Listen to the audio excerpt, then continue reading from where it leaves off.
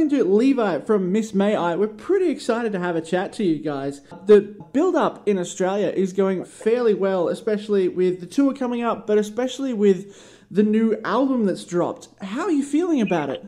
Oh, I'm stoked. The tour looks like I'm stoked. We haven't been to Australia since 2012. So, since Soundwave, and I just can't wait. It's I think it's been one of our best places, and it's been crazy that we haven't been back in so long. And with the response being so good on this new record, it's awesome that this came up that we got to do this. Yeah, so the new album is out right now. It's become pretty much an overnight sensation for you guys. Is this, well, it's basically what you wanted, right? Yeah, I feel like every band, especially like we've done records, every band wants it to, you always want to release the record and everyone be like, this is your best. You're always trying to beat yourself every record, and which I think is always the hardest thing. And obviously you have some fans that like and dislike records, but this one's been received so well that it was like, it's just crazy. It's definitely, we're head over heels of how the response has been. Well, yeah, this is album number 6 for you guys. It seems like you've got a good formula and you're sticking with it, and it's working well. Oh, thanks. Yeah, we try to change it up. There's actually a couple songs on the record about that, about how we've been sticking with what we want to do, because we've definitely went through some ups and downs sticking with what we want to do, and definitely went through a lot of trials and seen a lot of our friends' bands come and go, and so it's definitely been scary seeing that happen around us and still wanting to be the kind of band we are, and sticking true to the sound and to survive through it. It's pretty crazy. We Under Fire, actually, on our new record, that's what it's about. All right. So is there a solid theme coming from this album? We've had a listen, but coming from an artist perspective is a whole different story. Yeah, the biggest theme on this record is just talking about sort of like the trials we have went through as a band, and that's there was no theme sort of when we started it. The theme came about afterwards. We really spent a lot of time in the studio on this one, longer than we've ever spent in the studio, and we were going through a lot of stuff behind the scenes, and I feel like subconsciously it sort of brought up all this dirt because it's sort of like a big breakup we were going through internally with the band behind the scenes. Nothing like within the band members, but like other people we're working with, blah, blah, blah. And it was bringing up all this dirt, and it was actually great because it brought up all these old emotions and sort of like things we went through, and we sort of just wrote songs about them because those are the things we were arguing about and going through the emails with while we were doing this record. And then when the record was over, and we're listening through it and thinking about, like, wow, what did we actually write about? And we listened through it, like, wow, this is sort of just like a documentation of the changes Miss May has been through, and sort of the trials we went through. And it was cool. And that's why we wanted to call Shadows Inside, because it's sort of like our whole past in one big 10-song, 35-minute jam. Yeah, well, yeah, I've got to go back and listen to it again. I mean, of course I will, but yeah, there's always great backstory there. I mean, this is album number 6 for you guys. Do you have a formula for just, going in the studio and knocking it out, or is there a solid album building process going on here? We never have a formula. We have a process, though. We've tried formula, actually. Like, we definitely the dissected songs and looked at BPMs and notes and keys and all that stuff to sort of scientifically approach songs, and it sounds so fake and not genuine when you do that, and so we went that route and didn't enjoy it. And yeah, I think just going back to our original just process off the formula and just sort of vibe it out and have our process is sort of just DJ and Dustin starting with riffs, and it's all about the riffs in this May I. When we go into a record, we usually have this drop box of like 50 or 60 just riffs, just ideas for songs. They can either be 20 seconds or 3 minutes, or they range from all over the place. And that's where all of Miss May I's starts. So we already have a riff bank of 12 songs already for whatever we're going to do next. Oh, hell Anytime we have an idea, we all get together and we riff it out, and then the lyrics come very, very last. Everything is all about the guitar. Huh. See, that's interesting. A lot of articles I was reading about you guys are saying that you are vocally driven, and it's all about the vocals and the experience coming from the vocalist. That's great. Hey, I appreciate that.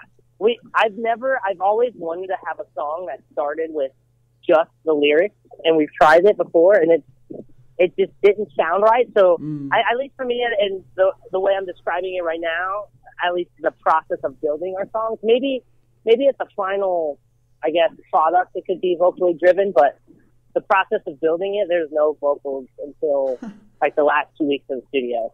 It's all just like right now. I'm actually excited because we've been sending just to do exciting whatever, like random songs here and there. We've been sending around some guitar riff bank stuff to different people at the label, and I'm really excited because it sounds crazy already. That's good news. We always want, more. Yeah. Everybody always wants more. But yeah, for the moment, we will have to be content with the new album that's out right now. And yet the tour as well. We're so excited for the tour. You guys are going to be in the country from the 20th to the 26th. Brisbane, Newcastle, Sydney, Melbourne, Adelaide, and Perth. This is a huge tour. Yeah. I wish we could stay longer. It was up to us to be there for a week. We're excited. We wanted to hit everywhere. We wanted to make up for lost time. Well, yeah, we were talking about this the other day, actually, that most international tours cover Brisbane, Sydney, and Melbourne. It's 3 dates. It actually makes sense, but yeah, it's like a day on a plane to get here to play a couple of dates, but you guys are stretching it out longer, which is fantastic.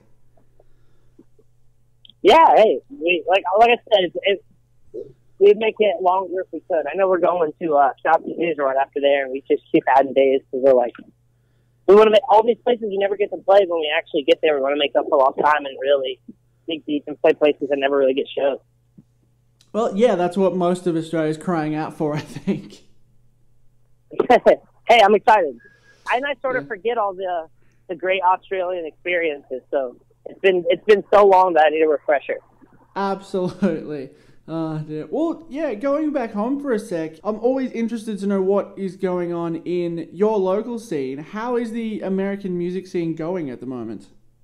It's really cool. There's like a metal revival going on right now, and it's really exciting, especially being a metal band that's been around for a while and been through bands coming and going so many times, and just seeing all these fads come and go as we've went through as a metal band, and now metal sort of having a revival in the U.S. has been really cool. There's like bands like Wage War.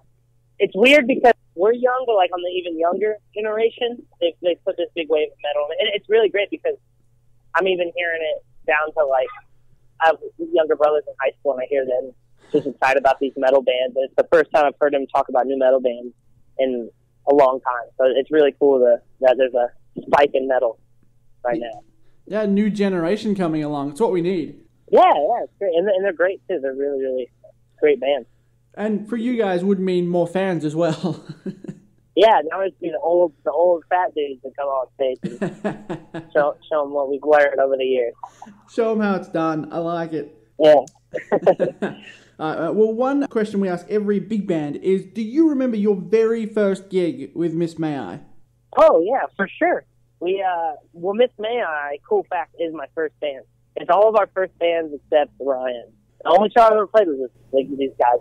I remember there's only like, no one came. It was probably maybe a handful of friends, and then the rest, there was like 30 people there with maybe 5 friends, and the rest was like moms and dads and brothers and sisters.